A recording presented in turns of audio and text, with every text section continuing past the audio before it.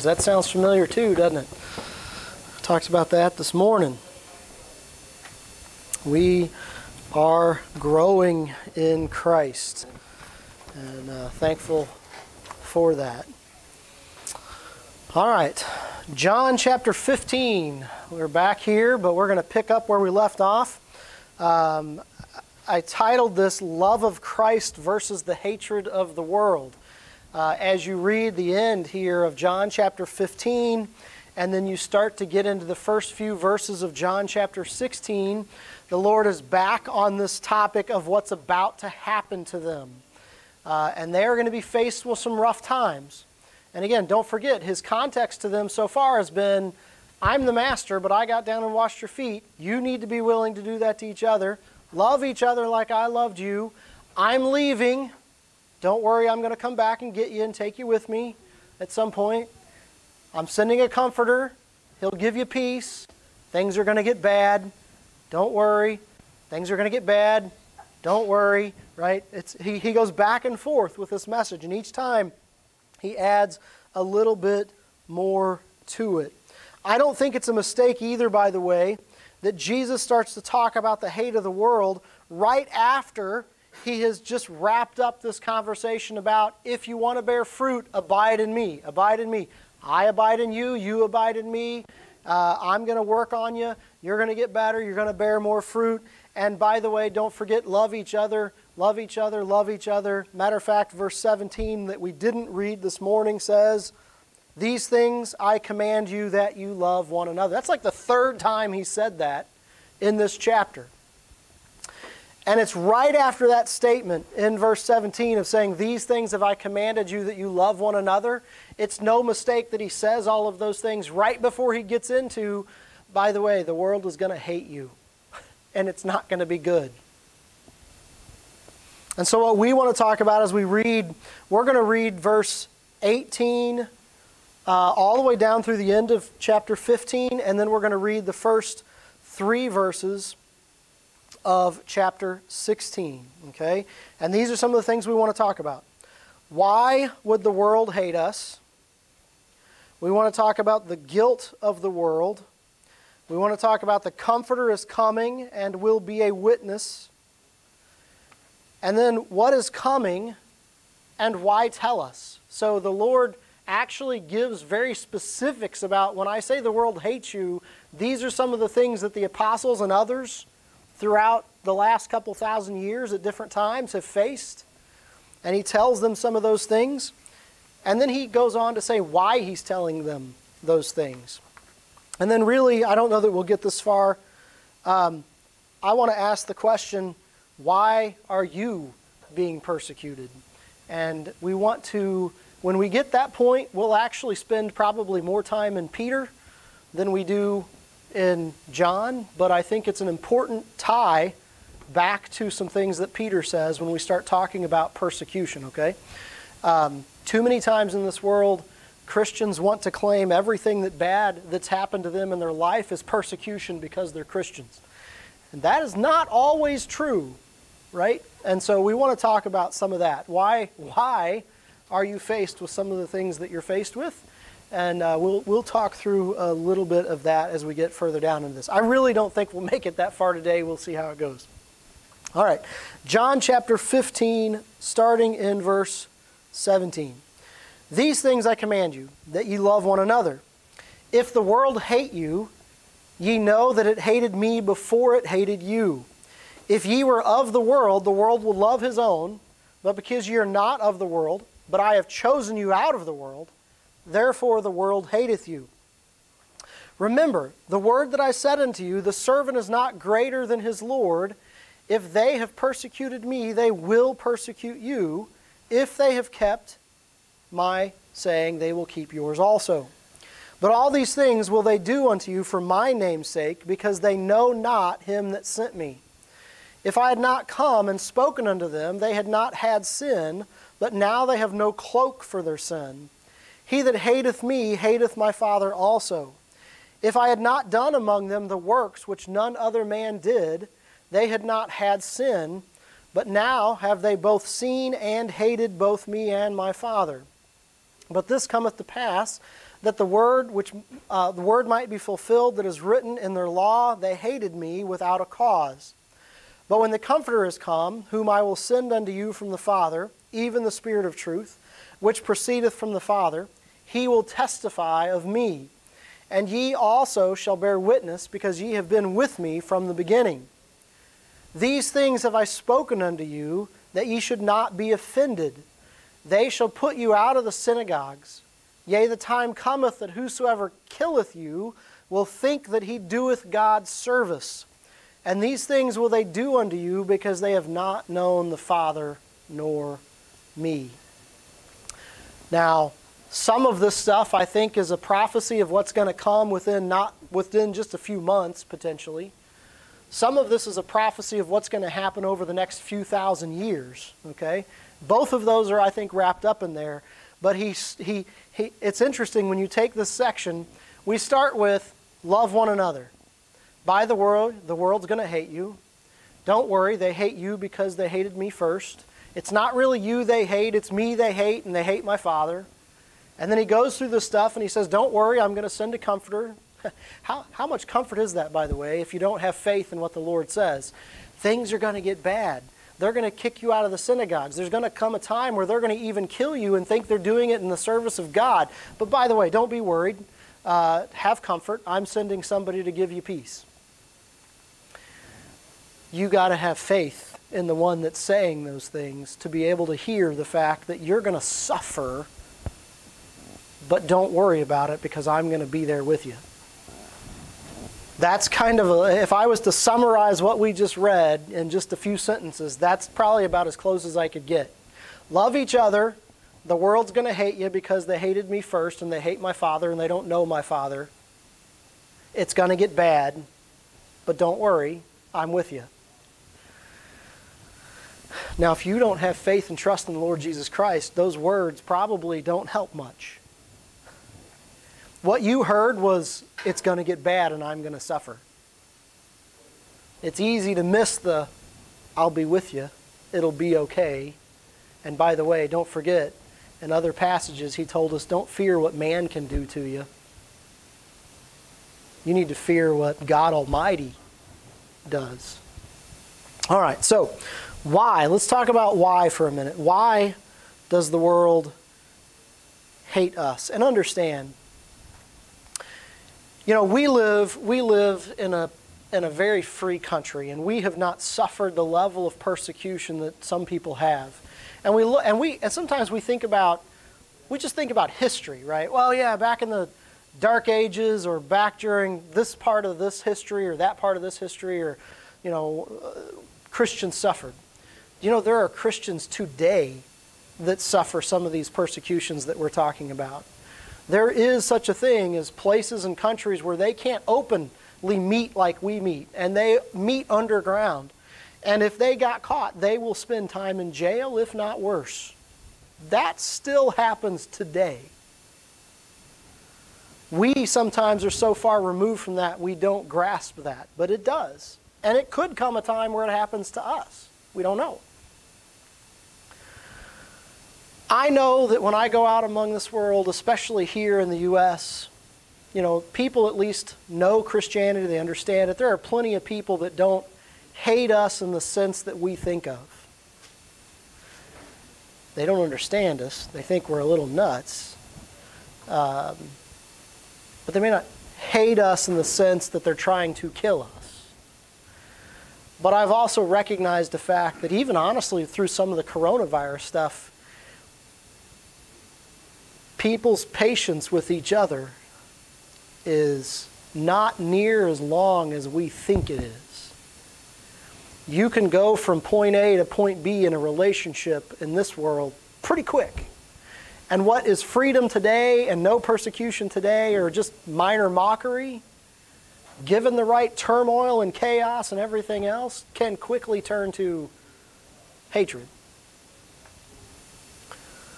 If that happens to us, or in the places where it's already happening to us, to people, the Lord explains why some of this would happen. Why would the world hate us? He says in verse 18, if the world hate you, ye know that it hated me before it hated you. Now, listen, I can be a jerk, and I can be the worst friend possible, and people hate me because of it. That's not what he's talking about. He says when there's people in this world that hate you because of you being my follower, I want you to understand why. In other words, he said, it's not you, it's me. That's what he's saying. It's not you, it's me. You live your life after the pattern that I've set for you. Honestly, he's really saying, if you live your life after the pattern that I've set, I guarantee you there will be people in this world that hate you because of it. And do you want to know why they're going to hate you? They're going to hate you because they hate me. If the world hated me and the message that I had, and you carry my message, it goes to reason that they're going to hate you too. They hated him because they were in darkness. And as you think about some of the other places that we've read in John, he even talks about some of this, right? They hated him because they were in darkness. And he was the light. And natural man loves darkness rather than light. That's some other things we learned as we went through this, right? They don't want their sins revealed. They don't want the glorious righteousness of God to be shown. They don't want that. They don't want to give up those things that they do in wickedness. They don't want the light to shine and to reveal their true nature and to have to recognize that, yes, I need something. It's like the people he talked to who claimed to be his believers, and he told them they were in bondage to sin, and their response was, we're in bondage to no man. They liked the fact that he could heal people. They liked the fact that he could turn a little bit of food into a whole lot of food. But when he started talking about their sin, oh, wait a minute. We don't like this guy anymore. We also see here that Christ has chosen us. He'd already said that we didn't choose him, but he chose us. And it's like Paul says in Ephesians chapter 1, starting in verse 4, according as he hath chosen us in him before the foundation of the world, that we should be holy and without blame before him in love, having predestinated us into the adoption of children by Jesus Christ to himself, according to the good pleasure of his will, to the praise of the glory of his grace, wherein he hath made us accepted in the beloved. He says in verse 18, if the world hate you, you know that it hated me before it hated you. If ye were of the world would love his own. But because ye are not of the world, but I have chosen you out of the world, therefore the world hated you. So he says, look, the world hated me because I'm the light shining on a dark place. You have been chosen by me and ordained by me, he said earlier. I've ordained you unto good works. I've ordained you to carry my message. Because you're not of this world and you've been separated from it, and you've been pulled out from it, and you've been given this task of carrying my message, because they hate me and because they hate my message, they will hate you too. You ever hear the phrase, don't shoot the messenger? Well, guess what? We've been called to be messengers of the Lord's gospel. And that gospel brings with it great hope. But that gospel also brings with it, you are a sinner and need hope. And Jesus is saying, when you bring that message, don't be surprised when they shoot the messenger. But it's because in reality, when you boil it all down, they hate me. So he's chosen us out of this world. I'm going to say it this way too. As you think about some of the other passages, I think especially in Proverbs and Psalms and some of those places, they're going to hate us because we're not like them anymore. Do you know the lost, the person that's in sin, and listen, I'm saved, I'm not sinless. And so look, I can fall into some of these same traps myself. But I think you learn in Scripture that the person that's in sin, they don't want to be alone. In the context of they don't want to be the only one that's doing this. It helps when everybody around you is also doing these things. They hate us because we've been chosen and we've changed, and now we're trying to walk in the light. I think about the people in Thessalonica and how they, after they were redeemed, they gave up worshiping all those idols. And they turned and they talked about the one and true living God. And their life reflected the fact that they were totally different now. But if you read much about the people in Thessalonica, you'll find that a lot of references to the fact that they were in suffering and that they accepted the message in great persecution. It cost them. And it cost them because they abandoned the things of this sin in this life. And those around them, guess what? Didn't like that. The guilty like to have other guilty around them.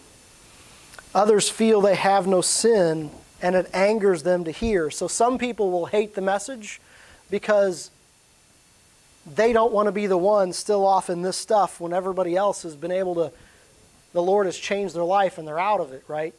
But not everybody reacts that way. Some people hate it because they don't want to admit they have sin. Honestly, that's the way a lot of the Jewish rulers were. Back there in John chapter 8, I already referenced it once, right? They wanted to follow Christ. They wanted to be with Him. They wanted Him to be the King. They wanted Him to be the Messiah. And then He started talking about how they needed truth, and the truth would set them free. And then He started talking about them being in sin and bondage to sin. And no way. No, I have no sin. I'm not in bondage. It angers them to hear people say that they're in bondage, that they need a Redeemer. They don't want to be brought to the point of needing to face what they really are.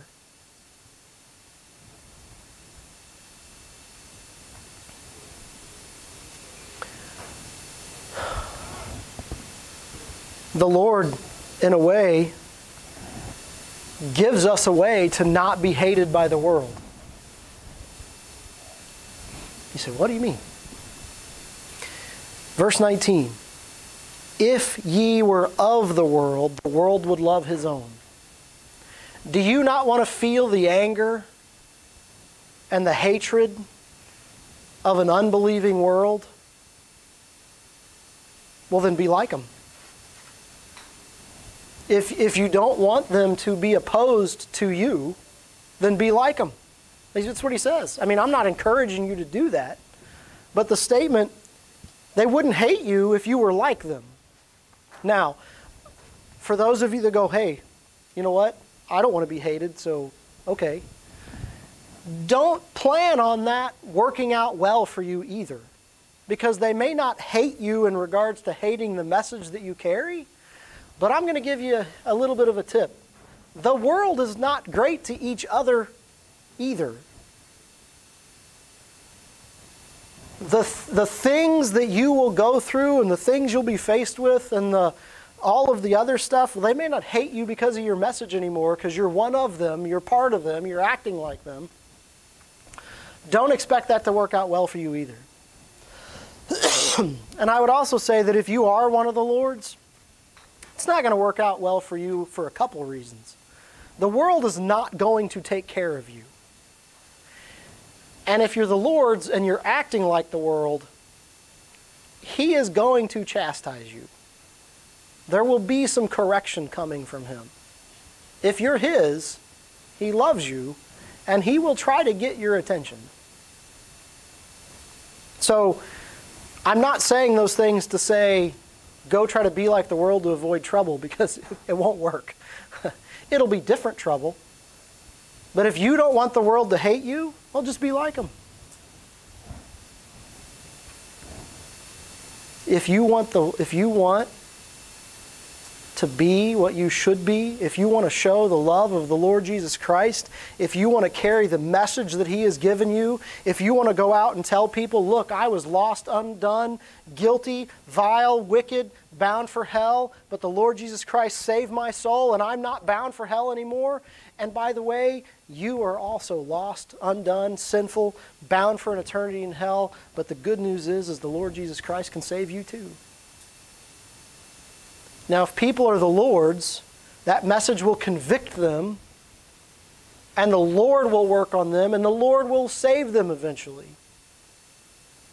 If they're not the Lord's, they will hate that message. And eventually, in some places and sometimes, that hatred gets thrown back at the messenger. And he's giving them a heads up, right? He's told them, I'm leaving. I'm not going to be here. The Lord has actually protected them so much up to this point, right? But he's saying, look, I'm not going to be here anymore. And people are not going to like it. People are not going to like your message. They didn't like me. They're not going to like it when you say it either. I think you also see here they are doing it because they don't know the Father. He actually says in some of these verses that they don't know Him that sent me. That's why. They hate me, they hate you, and they do that because they don't know Him that sent me. Now I want you to think about the impact of those words. We're not talking only about the heathen Romans. Some of the people that the Lord is talking about are the religious elite of the day, the most studied in the law of Moses, the ones that sat in judgment when it came to the law over other people. And the Lord looked at His apostles and His disciples and said, when they kick you out of the synagogues and when they try to kill you, they're going to do it in the name of God.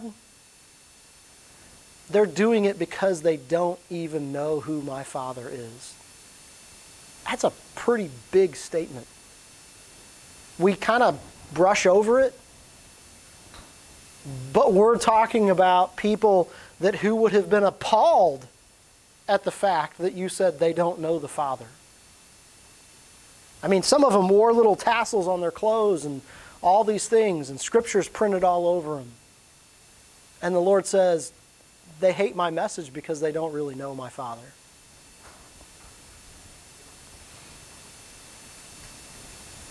The guilt of the world.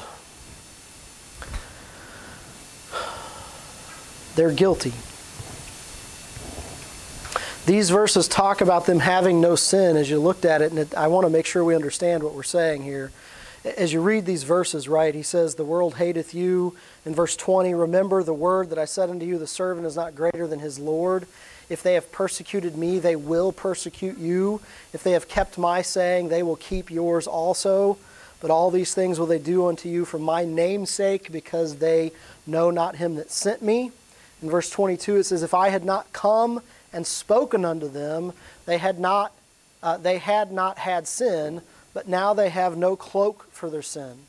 Now, understand, Jesus Christ here is not saying that if he had not came and spoken unto them, that they would have been innocent and without any natural sin, and therefore would have died eventually and went to heaven because they were innocent. He's not saying that, okay? Man is born, we know from other verses in the Bible, from Jesus' own teachings, that man is just born into sin, right? We're sinful. He's saying here, they have no excuse. He says, when he says that in verse 22, but now they have no cloak for their sin. That idea of cloak is a covering. He's basically saying, look, I came and I personally spoke to them.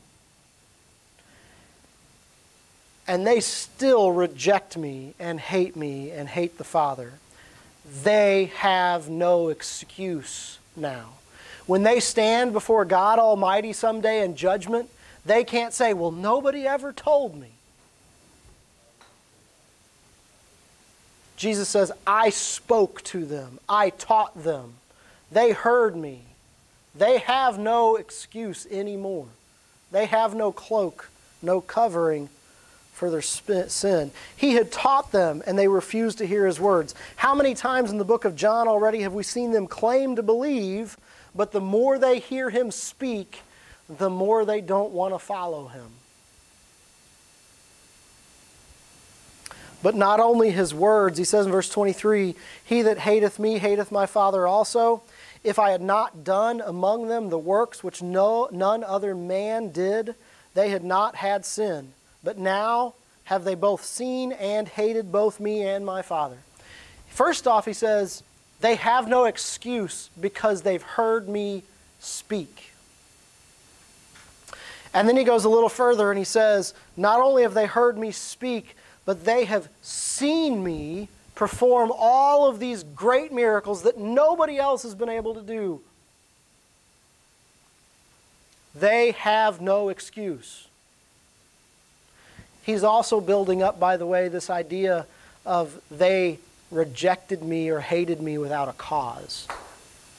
He's saying, look, I came and I lived in this world and I spoke words of truth and I removed any excuse they had and they rejected me. Then I showed them miracles to show that I was from God, that I had proper authority, that I could do things no other man could do. And they rejected me. And they did it without cause. It's not just that they rejected Jesus Christ. Lots of people in this world have been rejected. Jesus Christ spoke to them words from heaven, truth, showed them what Scripture meant. He came along and he showed his authority from God, did all these miracles, water into wine, walking on the water, feeding the 5,000, healing the lame, healing the blind, raising the dead. And yet they still hated him. They hated, you think about that. When Jesus Christ later says in verse 25, but this cometh to pass that the word might be fulfilled that is written in their law. They hated me without a cause. That's quoting Psalms, by the way. They hated me without a cause. They hated the one that could heal their sick. They hated the one that could turn water into wine and give them drink from nothing. They hated the one that could feed them. They hated the one that could sit and teach them wisdom. We're not talking about somebody that was mean to them, somebody that had nothing to give, somebody that was just out to get whatever he could get on his own. He's saying, look, they hated me despite the fact that I taught them truth. Despite the fact that I showed them all of these mighty works of God, they hated me anyways. Why did they hate him? Well, he told us earlier and in other places, I'm the light, shining in a dark place. And natural man loves his darkness, and he doesn't want the light.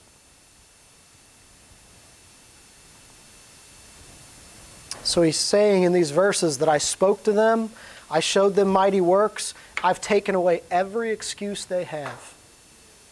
They have no excuse. And that the prophecy might be fulfilled, they hated me without a cause. That's in Psalms chapter 69, verse 4, I believe is where that's coming from. There's a couple places, but I think it's this one personally. Psalms chapter 69, verse 4.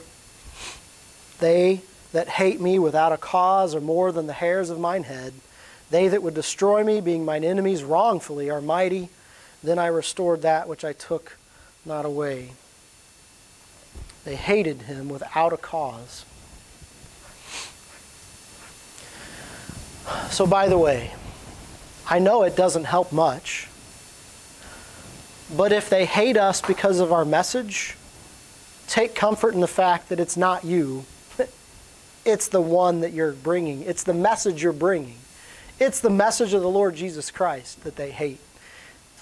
Take comfort in the fact that they hated him first. Take comfort in the fact that this is actually all part of the plan. The Lord knew before he ever come that they would hate him without a cause. The very fact that they hated him is actually that much more proof that he is who he says he is.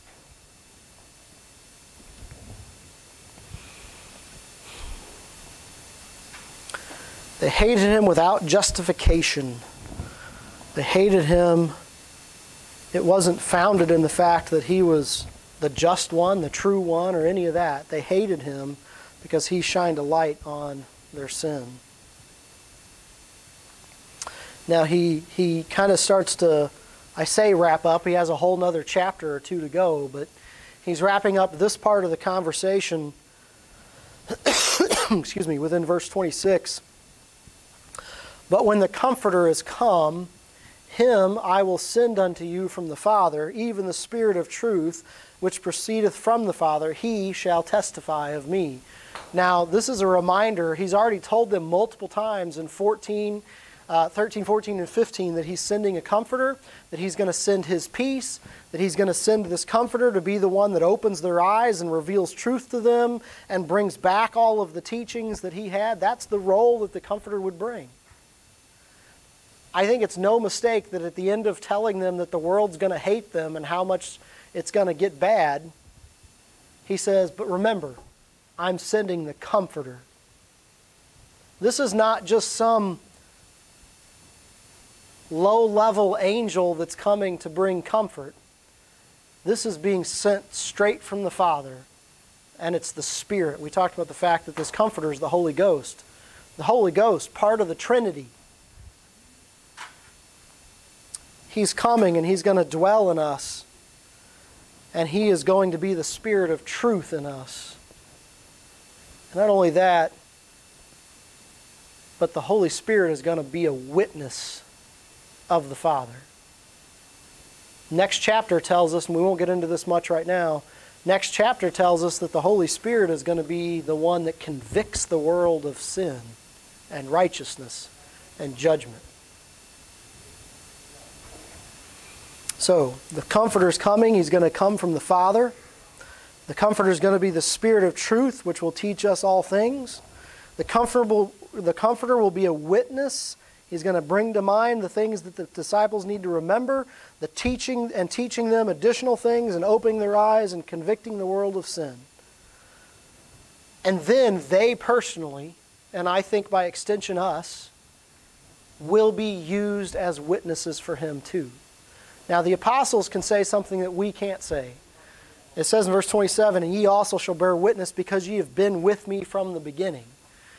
The people that he's talking to, the apostles that he's talking to at this point, they're going to be filled with the Holy Ghost, and they're going to spread the gospel message across the whole known world. They are going to be the fulfillment of this verse right here. You that have been with me from the beginning, you saw me from the very beginning of my ministry, and you've been with me all the way up until this time when I'm going to be crucified, buried, and raised again. You will be witnesses for me. Now, we are also called to be witnesses. Now, we can't claim that we were with Jesus Christ from the beginning of his ministry, but we have been given a command to go proclaim the gospel message throughout the whole world. And so to that end, we do have that same command. We are to be witnesses for him.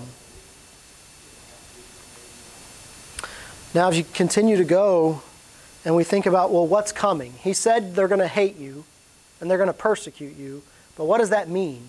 If I was one of the apostles hearing this, I don't know if I would want to know what that means, but the natural man would probably be saying, well, what kind of persecution? Are they going to make fun of us? What do you mean they're going to persecute us? So the what is coming and the why. Verse 16, or chapter 16, verse 1. These things have I spoken unto you, that ye should not be offended. Now understand something, guys. This word offended here is different than what we think of when we think of the word offended, right? When I use the word offended, usually it means I said something and it offended you. It made you angry, or it was an insult to you. That is not what he means here. This word offended in the context, when you look up the original word, it actually means to stumble or to fall or to be tripped up. Imagine that the Lord Jesus Christ, remember he said, I'm your friend. I'm not just your master. You're not just a servant. I'm your friend. I'm telling you everything that the Father has given me to tell you. He says, I want you to know what's coming. He's actually said that a few times in these chapters. And one time he even said, I'm telling you what's coming so that when it comes, you'll know that I am who I say I am, and that you'll know that you can believe in me. It's okay. Imagine you're the apostles. You've just heard all this stuff about him leaving. You've just heard how the world is going to hate you. And then he looks at you and he says, look, I'm giving you a heads up because when it happens, I don't want you to fall away. When it comes, and it is coming, I don't want you to be faced with it and to trip up and to fall away. I don't want you to go, well, the Lord must have been wrong because I thought he was going to be a comforter. I thought he was sending somebody to give us peace, and now I'm getting persecuted. He says, look, I am sending a comforter, and I am going to send you peace, but I also want you to know what's going to happen because I don't want you to fall away when it comes. So listen, if persecution comes to me and you, this same rule applies. It's easy to serve the Lord when things are good. But when bad things come, the Lord doesn't want us to be offended. And I don't mean offended like I've got my feelings hurt. I mean, He doesn't want us to trip up and to stumble and to fall away from following Him because we ran into a little bit of trouble. He doesn't want us to fall away. Persecution can come and probably will come at some point in your life because of a stand that you make for Him. When the whiplash and the backlash is bad, know they hated Him before they hated you. Know that He knew it was coming. Even know that He warned you it would come if you followed close enough to Him that it would come. Don't let it be something that causes you to fall away from following Him. Verse 2, they shall put you out of the synagogues. Yea, the time cometh that whosoever killeth you will think that he doeth God service. You know what comes to mind when I read that and I realize that it's not the only thing? I think of Stephen. Do you know Stephen in the Bible was trying to witness to the Lord and he got dragged out? Now I think this is actually saying that they put you out, and there was a thing in the Jewish where there was two ways they could kick you out if I understand it. There was kind of like a light version of kicking you out, and then there was the we're cutting you off from the Jewish faith. And that's basically what that's talking about. There's going to come a time when you preach my message, the people of the synagogues will kick you out and they will cut you off. In Stephen's case, when he preached the Lord Jesus Christ, they literally got so mad at him that they dragged him out and stoned him with stones. And we know that one of the people that was consenting to that was a guy by the name of Saul. And we are told that Saul, in his own words, said that he thought he was being zealous for God. Later on, when Paul himself is being judged, and he ties back to what he used to be before the Lord saved him, he tells us, I thought I was doing God a favor when I sat and watched Stephen being stoned. He then went on to drag people out of their houses and cast them in jail and consented probably to some additional deaths. Paul, or Saul, is a fulfillment of verse 2 of John chapter 16. When he consented to Stephen's death, he fulfilled verse 2. Now, I think it's happened many, many times since then. There have been some people that they have killed Christians because they hated Christianity. And they were not doing it for the zealousness of God, the true God. And then there have been people who thought they were religious and thought they were really serving God Almighty. And in reality, they weren't. And we know that some of them were saved, like Saul. We know that some of them will stand before God one day and try to convince Him that they did a lot for Him. Well, look, we did this in your name, and we did that in your name, and we did this in your name. And He's going to say, get out of here. I don't even know who you are. Now, if you're an apostle, you've just been told that he's leaving. He's going to send a comforter. The world's going to hate you. And now he has clarified what he means by the world is going to hate you. You, as a person that was born and raised in the Jewish faith and have probably followed the feasts and the festivals and have went to synagogue faithfully, they will run you out. And it will be an economic disaster. We don't always understand that. But lots of times when you were in a community like that, you got kicked out of the synagogue and you were cut off from the Jewish faith, it meant people probably didn't do business with you and you couldn't get a job. There's a lot of stuff that goes in with that. He said it's going to get bad. And by the way, it's going to get so bad that there is going to come a time when people will kill you and they will say they did it in the name of God. That is what they're faced with when he is telling them, be of good cheer, I've overcome the world. Don't worry, I'm sending a comforter. Don't worry, I'm coming back for you someday. Multiple times he has told them those things in these chapters. And now he has said how far it's going to go. But the message is still the same. Be of good cheer. I've overcome.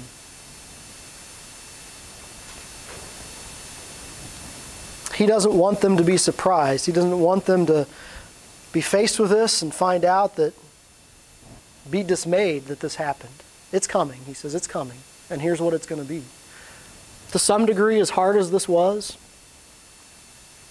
if you've read the writings of John and Peter and some of the other guys, you understand that these things were actually, I hesitate to say it this way, it was actually a comfort to them when they saw some of this stuff come to pass, because it was just that much more of an evidence of Jesus Christ. Matter of fact, in Acts, Peter and John get called before the council and threatened, and then they go back out and they get thrown in jail, and eventually they get beaten. And they walk away from that beating rejoicing that they were counted worthy to suffer for the cause of Christ. These were two men that sat and listened to this conversation. I have no doubt that when they walked away rejoicing that they were counted worthy to suffer for Christ, in my mind, I have zero doubt that their minds were coming back to this conversation. Because he said, if they hate you, it's because they hate me. If they persecute you, it's because you're doing what I've asked you to do, and they hate me. They recognized that the persecution that they were suffering was because they were actually following Jesus Christ. And they took comfort in that. They took joy in that the Lord had counted them worthy to suffer for his cause. I'm not saying go out and look for persecution. There are people that have a persecution complex. They try to get you to persecute them so they can claim persecution. That's not what I'm talking about. But when Peter and John simply went out and preached the same message that Jesus Christ did, and they got persecuted, they rejoiced in it. Now, how do you think they would have felt if they were beaten and thrown in prison and Jesus Christ had said nothing to them about this is coming and they're going to do it because of me? That's where he's saying, look, I don't want you to stumble when it happens. They didn't stumble. They rejoiced.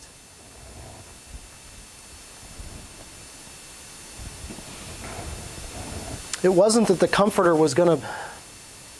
We need to understand this too. It wasn't that the Comforter was going to be sent to keep bad things from happening to them. I think sometimes people get the wrong idea about Christianity, and sometimes it's because of the way we say it. Me and Tanya talked about this yesterday too. When you are saved, it's not that all of your problems go away and life is amazing all of a sudden. You're still faced with woes and sorrows and griefs and trials and troubles.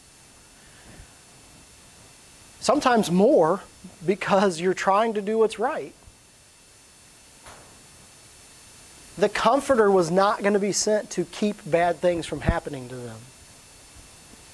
The Comforter was sent to open their eyes, to teach them truth, and to give them peace in the midst of what they were going through. the future for them was going to be rough. It was going to be hard. And we know that. Now we're basically out of time, so instead of getting into this last point, we'll save this for next week. But if you want to get ahead of the game, I would encourage you to read through the book of 1 Peter. Okay, we're going to talk about why are you being persecuted. And I'm going to go ahead and give you part of this, and then we'll talk about these verses next time. Some people make the mistake of thinking they can lay claim to all suffering being persecution because they're Christians. Every bad thing that's ever happened to me and every bad thing that ever will happen to me is because I'm one of Christ's.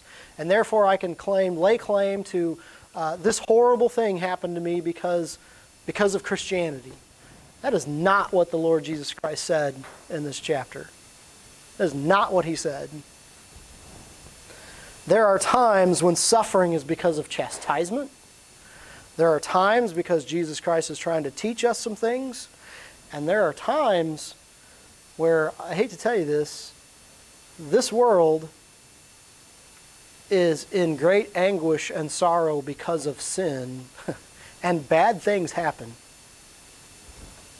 Jesus Christ here is specifically talking about if you are suffering because of the things that you do in His name. Do not take these passages and try to misuse them. I've literally read a book and talked to some people who said, you know, this and this and this happened, and it's because of my Christian faith. Maybe, maybe not, right? Don't take what's in the Word and add to it. He is literally saying, if they persecute you because of my name, he did not say, well, because you were a jerk to somebody and they got mad at you and persecuted you, then you can lay claim that I can rejoice in the fact that that's because I'm following Christ. No. He says, when you carry my message, they will hate it and they will persecute you. So don't try to lay claim to something that's not there. What I'd encourage you to do, and just to get a little bit of homework, get ready for next week, ask yourself, am I suffering for Christ? And then read the book of 1 Peter. Now there's going to be more in there than that topic, but I was surprised, honestly, at how much the book of 1 Peter deals with this topic. You see it in chapter 2, you see it in chapter 3, you see it in chapter 4. So read over it if you get a chance. And I think you'll find that there's quite a bit about it in that book. All right. Let's go ahead and be dismissed with a song. Brother Philip, would you come and lead us, please?